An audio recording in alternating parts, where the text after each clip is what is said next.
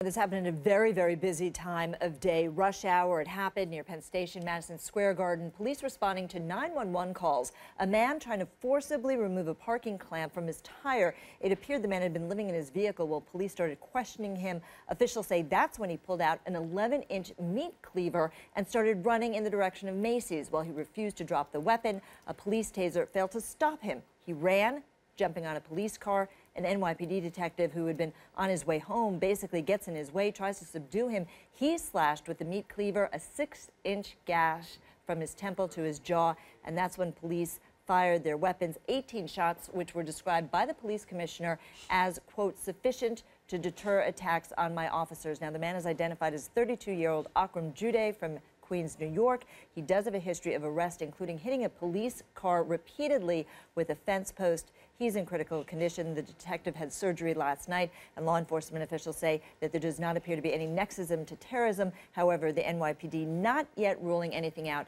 until the investigation is complete.